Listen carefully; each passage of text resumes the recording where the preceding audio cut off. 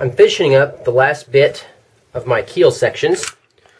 What I'm cutting out right here are the little gaps that need to be made for the top skin connectors, because there's going to be a 4-inch wide piece that bridges the top gaps, and so this little cutout right here is going to allow that piece to sit in there, and that'll still keep my top flat. I made this piece a 1/4 inch wider than the piece that's going to fit in there, to make sure that I don't have any fitting issues when I actually go to put it together.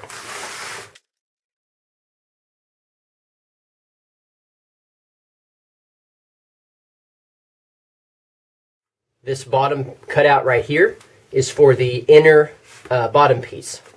I'll show you right now how those go together. The keel will fit just like so. I always cut my slots in this case a little bit longer than I need to, so that they fit. I've got about an extra 1/8 of an inch, which is not a problem. That's going to get glued and caulked anyway, so that's going to go just like so, right down the center line. I'll have to pull the bow out of it, but I won't be able to do that until I get all my bulkheads cut, because the bulkheads are what is going to keep this keel straight down the middle. Now I'm cutting out all of the bulkheads for the bow and stern section.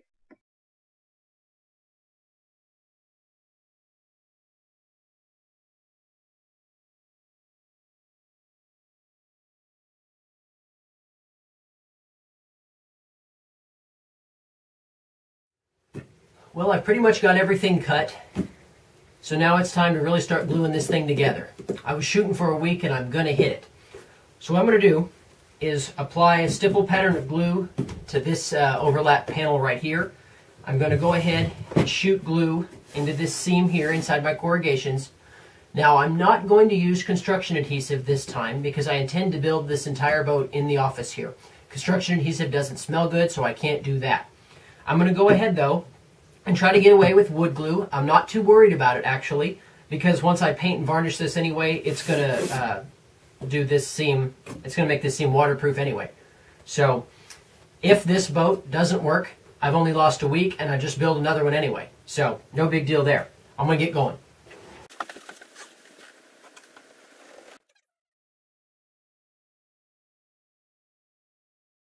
It's going to go all the way around and seal that essentially. Make a nice glue gasket, so to speak. Then I'll use just a stipple pattern here to fill in the area.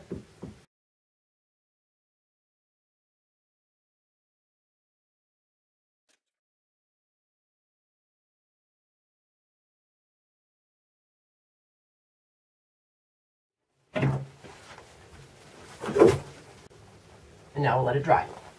And now I'm going to glue the keel in place.